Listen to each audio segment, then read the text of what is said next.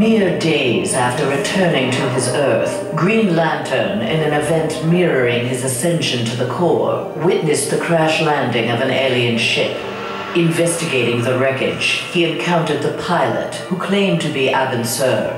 But this Abin Sur wore no power ring, and referred to him in halting breaths as the Almighty One.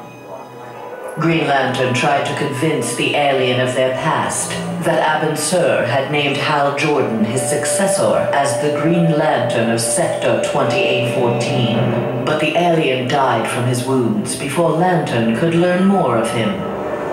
Lantern left immediately for Oa. The Guardians were his only hope of solving this mystery.